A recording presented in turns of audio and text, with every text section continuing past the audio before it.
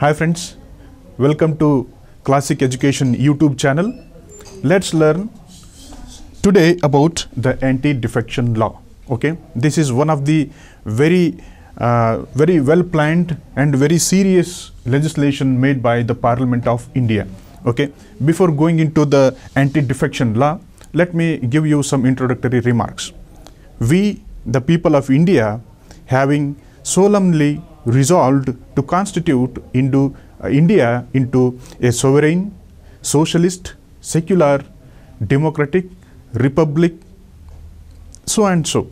So these are the words mentioned in the preamble to the Constitution of India.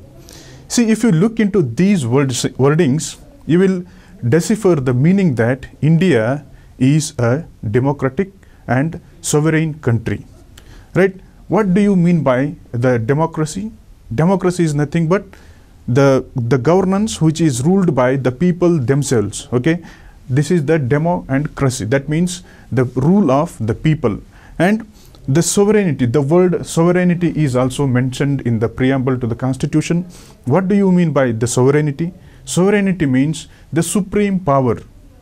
We, the people of India, are the supreme power in our own territorial sphere, right? India is a union territory, right? That means it is the territory of different states as well as the UTs, right? See, within this geographical sphere, we, the people of India, are the supreme. Nobody powerful person, is above the people of India. We are the supermost, power within the territory of India.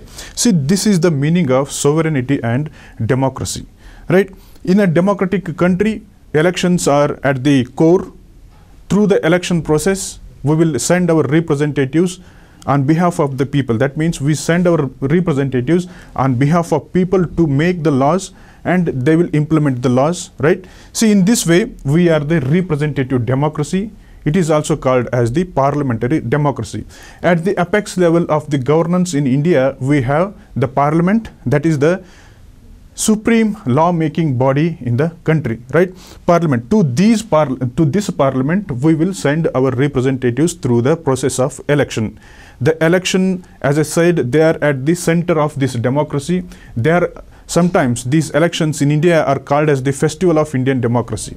That means they have too much significance. Without this election, without this free and fair electoral process, there can't be, a meaningful democracy in India. We have seen various democracies which have turned into authoritarian states. Within our neighborhood itself, we have seen one failed state where there is, exchange between democracy and the autocracy. See, authoritarian government comes one time and another time there will be, so-called democracy.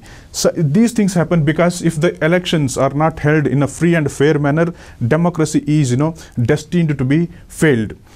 We are very, fortunate, and we are fortunate that we are the largest democracy in the country. We are the largest and the dynamic example for the democratic countries in the world, right? But the oldest democracy is the United States of America, but the largest with respect to the size of the population, we are the largest democratic country in the world.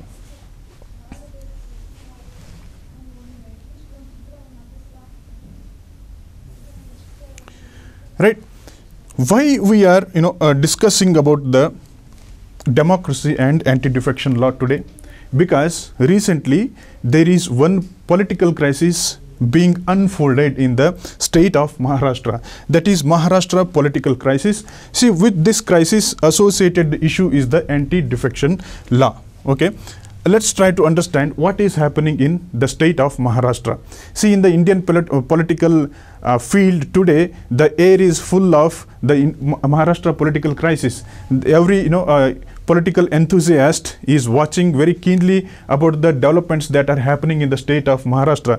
Some of the MLAs, they are the elected MLAs, they have fled their state and they are residing somewhere else, and they have become rebels against their own party. They have become rebels against their own government. They are trying to establish another form of government. That means they want to gain the power, right? See, let us see what actually is happening in the state of Maharashtra. Now, first, let us try to understand total strength of the Maharashtra Assembly. Maharashtra has the Legislative Assembly. This assembly has the total strength of 288 members. Okay, this is the total strength. In 2019, there was a general election to the state assembly of Maharashtra. In that election, the people, the various parties were there. They won a different number of seats, but because of the absence of majority party, none of the parties, they gained the half of this mark. Okay, half of this 288 is 144 seats. None of the parties, they won the 144 seats. Because of this, there arose a situation. That situation led to the formation of the coalition government. That coalition government is popularly now called as the Maha Vikas Aghadi or Maharashtra Vikas Aghadi. See, this coalition government, it is formed by ideologically different parties. If you look into the parties which I have mentioned here, Shiva Sena Party, Nationalist Congress Party or NCP, Indian National Congress or INC. See, all of these parties, they are completely ideologically different parties. Their ideology is different, their way of thinking is different, their preference to the developmental aspects are different. But because of the situation demanded, these parties coalesced themselves, they came together and they formed the Maha Vikas Aghadi. When there are ideologically different parties are there, the government cannot long last.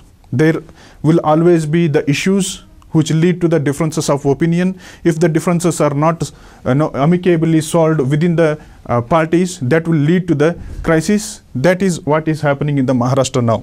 What is happening? This Shiva Sena is having the total strength of 55 members.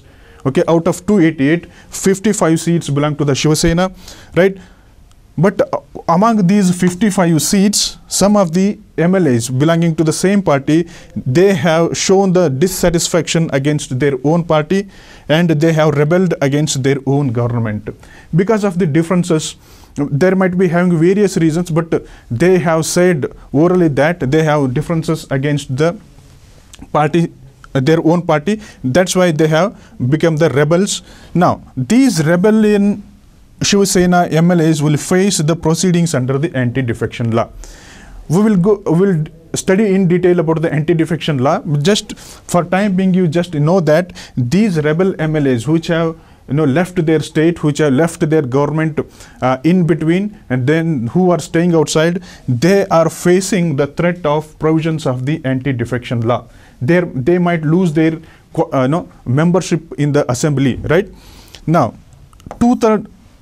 just remember that we will come to this figure later.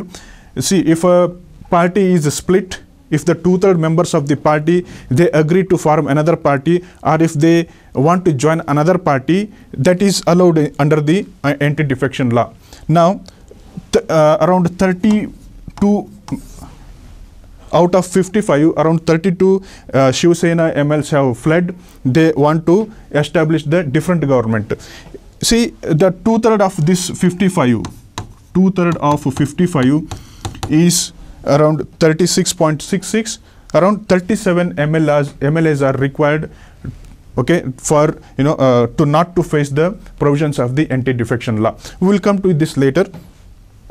If the rebel MLAs are 37 or more, they will not face the disqualifications as per the provisions of the anti-defection law.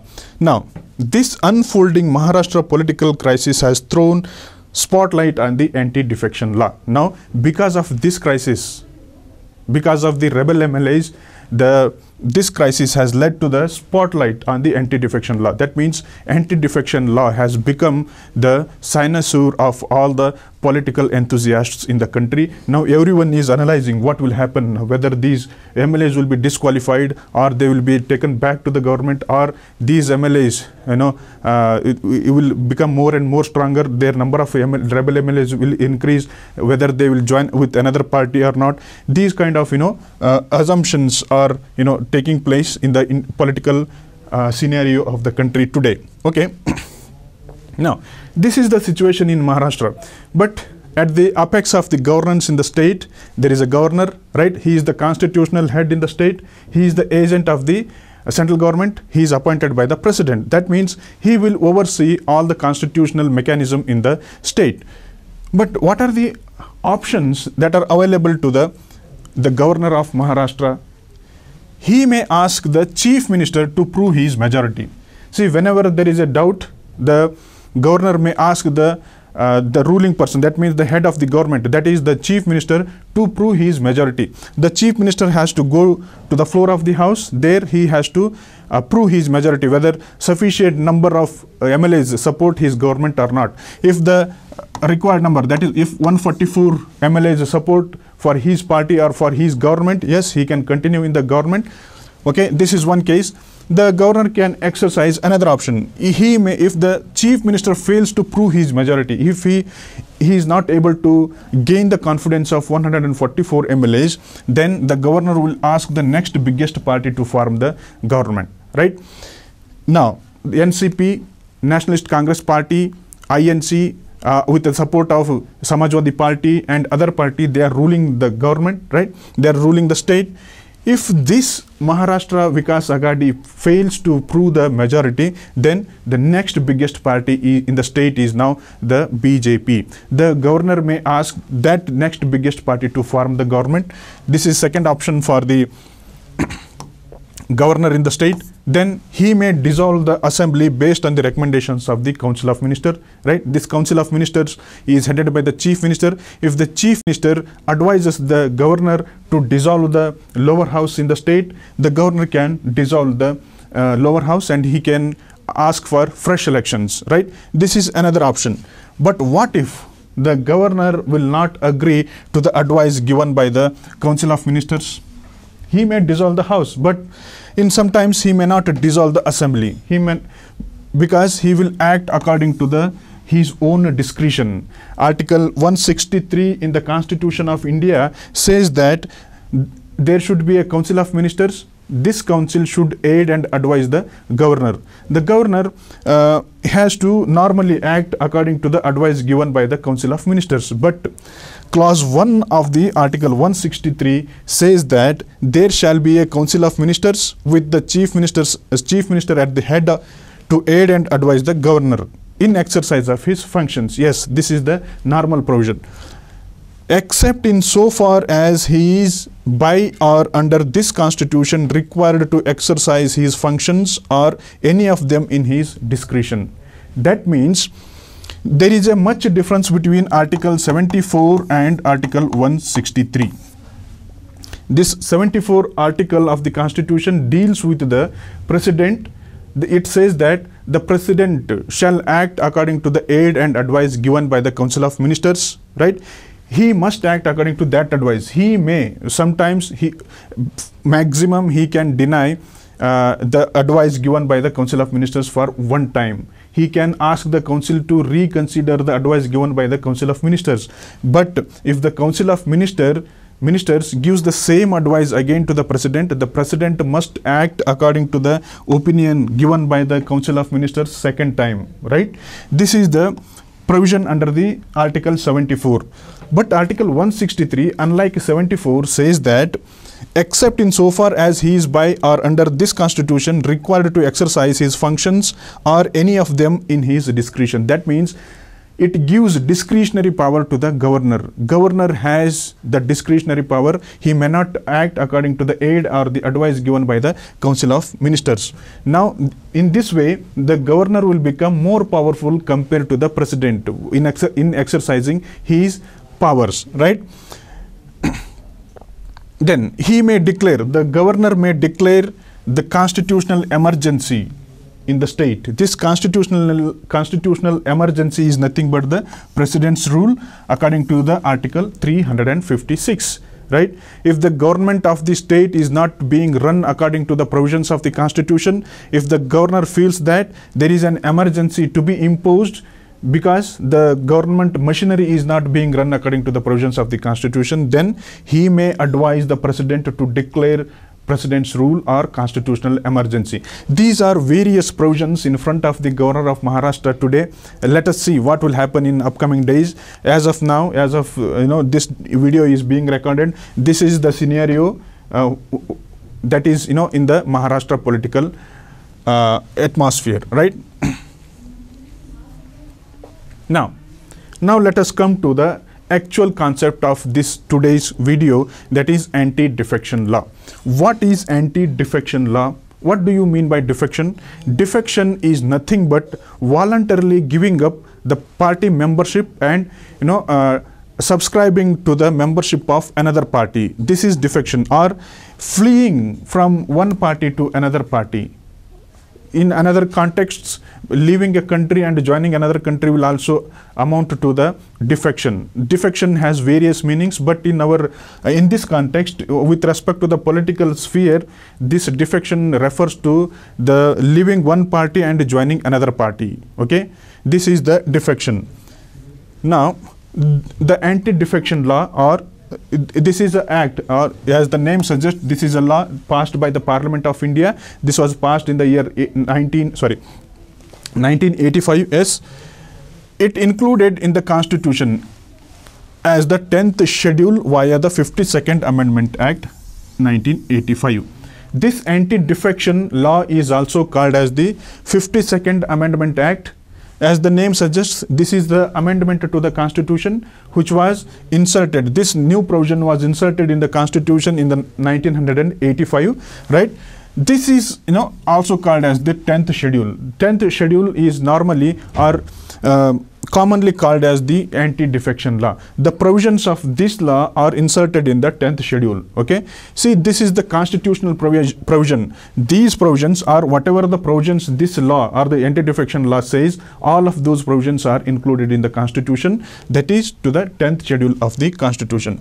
This sets the provision, this law or the anti-defection law sets the provision for the disqualification of elected members. What does this law says? It says about the disqualifications of the members who are elected to the various legislative assemblies or to the parliament. Okay, MPs or MLAs. It talks about the disqualifications of the MPs and the MLAs. Okay, see, this law was it was a response to the toppling of the multiple state governments by party hopping MLAs after the general elections of 1967. See, till the 1967, whole of the country was dominated by one single party called the Indian National Congress, right? There were various nationalist leaders, they were the part of national freedom struggle, they were the freedom fighters. These people were ruling. That means these were the till 1967. That means around 20 years, from 1947 to 1967, 20 years. Because of the significance of the party or because of the stalwarts in the party, the Indian National Congress was ruling the various states. Almost all the states were being ruled by this party, and this party was in the power in the central government also. There was no problem till the 1967. But by 1967, what happened? Various regional parties started to emerge. They wanted to establish their power in the various governments. But unfortunately, they were not able to form the governments. When they did not form the governments, that led to the defections, because the MLAs or the MPs belonging to the different parties, they started to defect, or they started to jump from one party to another party. Somehow they wanted to be in the power, they wanted to exercise the power. This power hungriness led to the defections. Okay, there was a concept called, or it is very funnily called as the Ayaram and Gayaram concept. That means there was a MLA in Haryana by name Gayalal. The Gayalal was the Haryana MLA. He switched parties within one day. He switched 3 parties. Right, that was the frequency of switching the parties during those times, 1960s. Right, see, because of his switching party thrice in a day, that led to the concept called Ayaram and Gayaram, because so much frequently the MLAs or MPs were changing their party allegiances. Right, By one estimate, almost 50% of the 400 legislators elected to the central and federal parliaments, that federal parliament is nothing but your state legislative assemblies, okay? 50% of these 4,000 legislators, right? That means around 2,000 people in 1967 and 1971 general elections subsequently defected. 50%, see, people are electing these MLAs or MPs from one party, but after being elected, these representatives are switching their, parties. That means they are betraying the electoral mandate. See, this was the scenario. So much of defections were taking place. Then the government thought to prevent this, and that thought process led to the passing of the Anti-Defection Law or 52nd Constitutional Amendment Act. Okay, the main aim of this act was to bring the stability in the governments. What if the for example, let us say one state is having the legislative assembly's strength of 100, out of 100, 50 members are, they have formed the government. What if the out of 50, 30 members, deflect from that party and they join the another party? What happens? Ultimately, the party which has formed the government, it will topple down, right? It will be collapsed. That will lead to the political instability in the state. So to prevent that kind of political instability, the government brought, or the central government brought the Anti-Defection Law, and it made changes to the constitution. Now, what are the grounds for disqualification?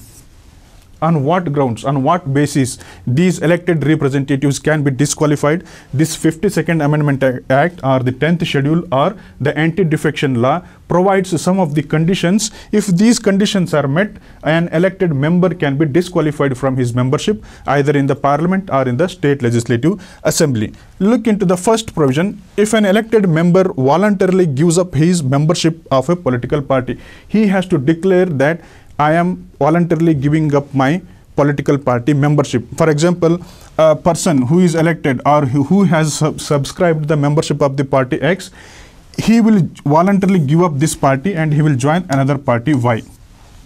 Right? In this way, if he voluntarily gives up the earlier party membership, he will be automatically disqualified. Right? Second provision, if he votes or abstains for voting or abstaining from voting, that means in such a house, contrary to the any direction issued. You might be aware of the fact that in the houses of the assembly or in the upper house or lower house in the parliament, there will be party whips. That means an authorized person who will look after the inner house election process. He will dictate the party member to act in certain way. That person is called as the whip. If the whip will order something, if the elected member acts against the whip issued by the authorized person in the house, he will be disqualified, right? If he votes or abstains from voting in the house against the direction issued by the political party or anyone authorized, this anyone authorized is nothing but the whip without obtaining the prior permission. If the elected member, if he has to vote or if he want to abstain from voting, he has to take the permission of the party before doing that kind of act. But without taking permission, if he does so, he will be disqualified, right? See, one more condition or the precondition is attached with this. A precondition, as a precondition for his disqualification, his abstention from voting should not be condoned by his party or the authorized person within 15 days. Okay, he has not taken any permission from the authorized person and he has voted against the order issued by the party. But now, within 15 days, this act of a member should be condoned, or it should be, he should be given permission. He should be condoned. That means he can be permitted to do so. But if within 15 days, this negative act of the elected person against the direction issued by the whip is not condoned, he will stand disqualified. Okay. Then if any independently elected member, this is very important, if any independently elected member joins any of the political party after his election, he will automatically stand disqualified. Independent member always remain an independent member in the house. Okay, if he joins any of the party, he will be disqualified. But there will be another category of the elected members, members in the house. They are called as the nominated members. These nominated members will be nominated by the governor in the state, by the president in the parliament, right? These nominated members can join the political party. There is no bar, but when they can join, these nominated members can join a political party within 6 months of their nomination. If the nominated member joins the party after 6 months of his nomination, he will be disqualified according to the provisions of anti-defection law. These are the various conditions under which an elected member can be disqualified. Okay, this is what this law talks about. But there are exceptions to this rule. These are the grounds of disqualification, but there are certain acts that will amount to the disqualification, but during that conditions they will not be disqualified. What are they? They are at least 2/3 of its legislators are in favor of the merger, right? I said around 32 members, MLAs, or 32 MLAs belonging to the Shiv Sena party have went outside the state. They are residing somewhere, right? There are 32 MLAs, but if they don't want to be disqualified, right, their strength must be 37. Because the legislature party strength of the Shiv Sena is 55, right? 2/3 of this 55 means 37, right? If 37 rebel MLAs are there, they will not, attract the provisions of the anti-defection law. If the only number is only 32, it remains only 32. All of them can be disqualified by the Speaker of the Legislative Assembly of the Maharashtra. Okay, but what the law says that if there are 2/3 of the members of the party, if they agree to join another party, they will not be disqualified. But the number is less than 2/3, they will attract the anti-defection law. Then there are presiding officers. The presiding officer of the lower house is the Speaker, and the presiding officer of the upper house is the chairman, right?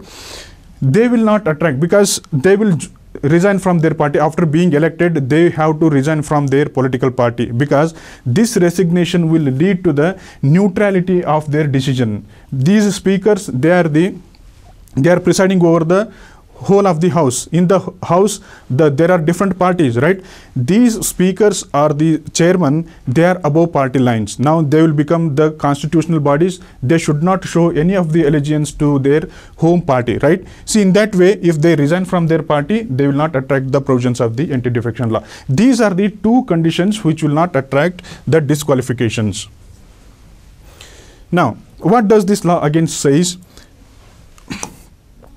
The members disqualified under the law can stand for elections. Yes, once they are elected, if they are deflected, after deflection they will become the disqualified, or they will lose their membership. But after losing their membership also, in the next upcoming election, they can participate in the election and they can become the member of the house again. They can participate from any of the party, because now they are disqualified. They have freedom to join any of the party. They can contest from different party and they can become the members. There is no bar for that.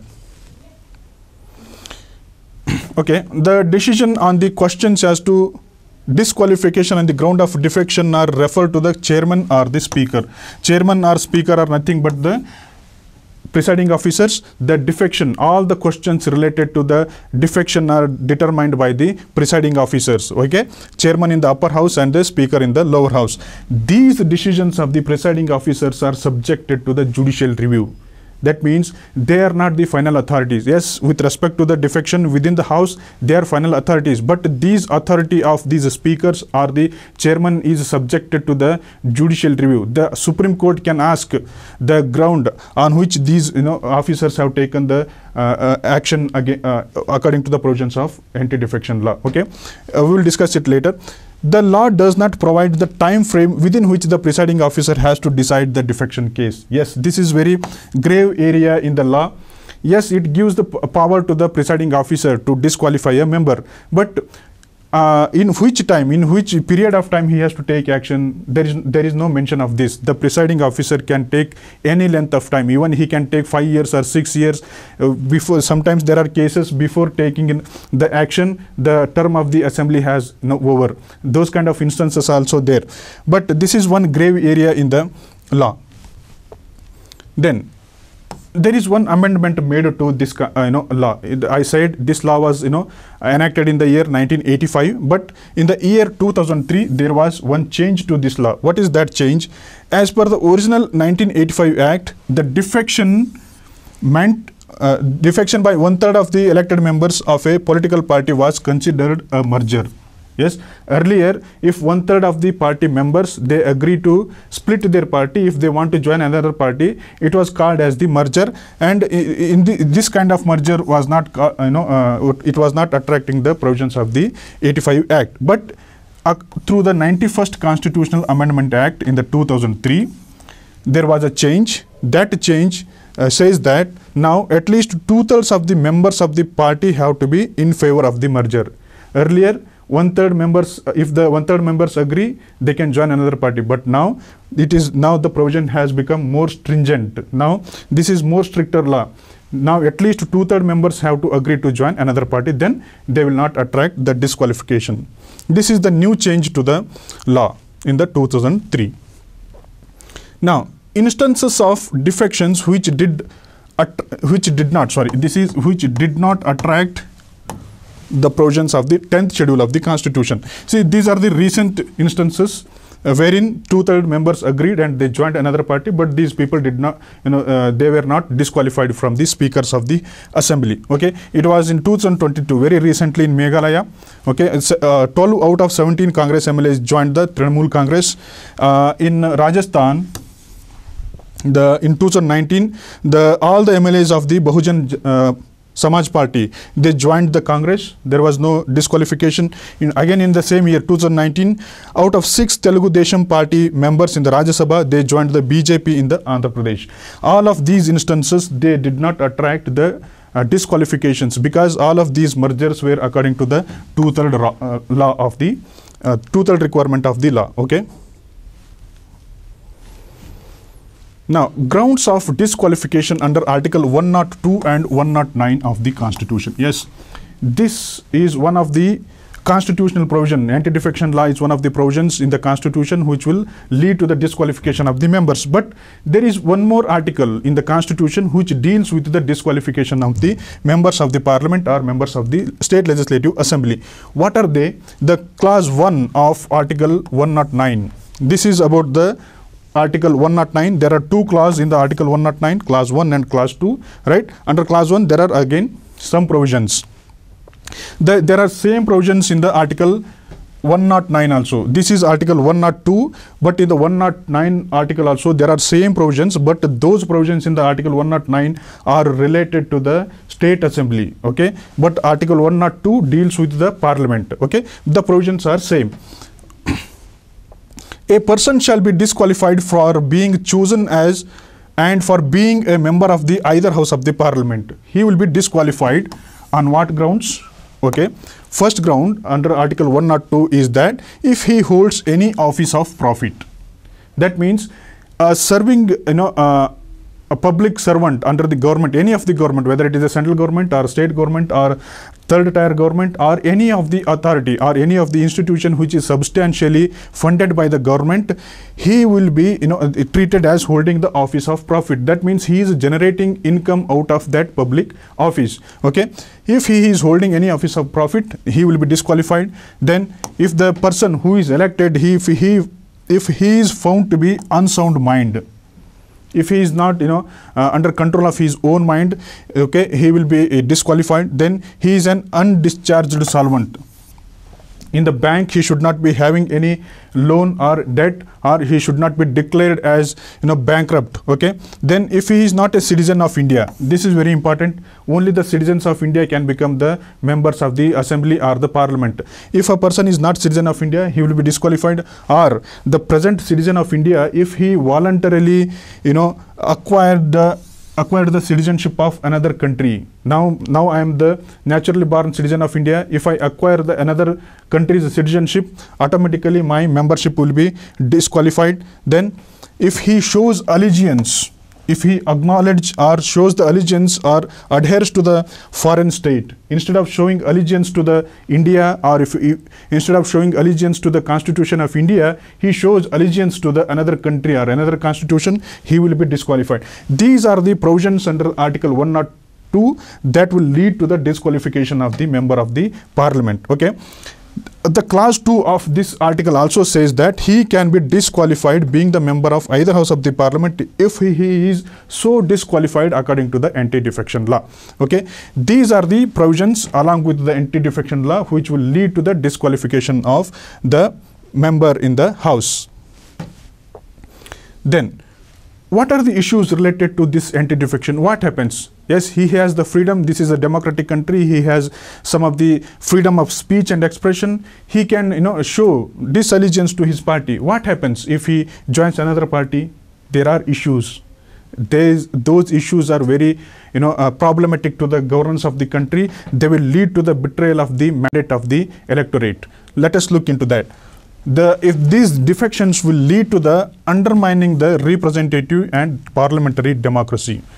See, this is very serious point. It will undermine the representative democracy or parliamentary democracy. What do you mean by representative democracy? That is nothing but the rule of the people. The people have sent their representative to rule on behalf of that. They had some trust in a political party. Let us say the people, by showing too much trust in the party X because of the influence of this election manifesto of this party, they have voted for this party and they have sent a candidate to the parliament. But if this candidate joins another party, what happens? This will undermine the representative democracy. That will undermine the trust bestowed on him, right? It undermines the trust of the people. Then it restricts the legislator from voting in line with the conscience. This is again very important. Defections. I said the party whip is there. He will mandate the party members to act in a certain way. If he acts in another way, or if the elected person acts in the conscience, in his own conscience, he has to attract the anti-defection law. See, this is one negative point with respect to the anti-defection law. Then, controversial role of the speaker. What happened in because I said the speakers are the above party line. They are politically neutral persons. Sometimes these speakers will act according to the party ideology. Though on paper they have resigned from the party, but they will show some little allegiance to their home party. The speakers in various times, especially in the very recent times in the Rajasthan, in the Karnataka, they have acted according to the party lines. This is the very important issue related to the anti-defection law. So, because the speaker is the final authority to decide the disqualification of the member, right? If the member is about to be disqualified, if he belongs to the same party to which the speaker belonged, he will not take much action against that, right? He will not disqualify the member.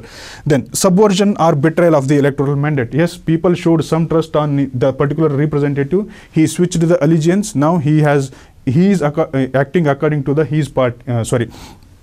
his party line instead of acting according to the mandate of the people. That means in that way it is a betrayal to the mandate of the people. Then it affects the normal functioning of the government. Now if you look into the Maharashtra crisis, what is happening? There is no government. These all elected representatives, they are busy in saving their government, but what happens to the developmental activities? Right, there will be stoppage of the government developmental activities. There will be stoppage of the proper implementation of the social welfare schemes. The governance will be affected. Then it will promote the horse trading. Yes, I said there are 32 rebel MLAs. Now, if they don't want to be disqualified, they need at least 5 more support of the MLAs. Now, horse trading will take place. To attract these 5 MLAs, the rest of the people will show some they will bribe these people. They may show the money, or they may assure them the ministerial berths in the government. In that way, these 5 people can be sacked. They can become part of these 32 rebel MLAs. They can form the government, right? See, this is called as the horse trading. That means purchasing the MLAs through transaction of money, or by showing the power, by reserving the ministerial berths to these people.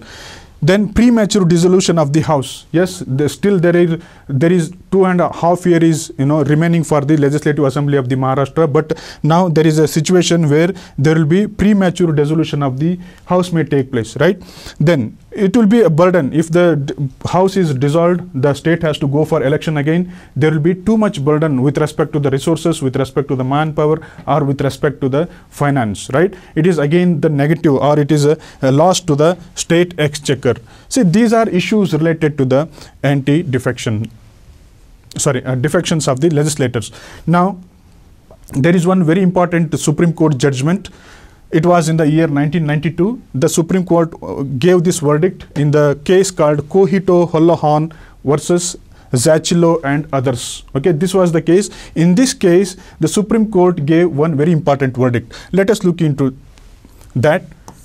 The Supreme Court in this case especially barred any judicial intervention prior to the decision-making stage.